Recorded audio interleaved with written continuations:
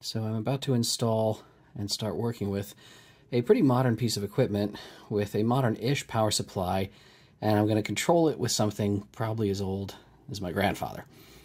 But God, I love this mechanism. Look at this. You're pushing. You'd think that, you know, these contacts are starting to move, but they're not. They're not going to move because we actually have a little buckling spring design where we're going to load until it's just too much to bear, and bam, instant connection. Isn't that sweet? Let's flip it off. Load, and then it overcomes. Bam.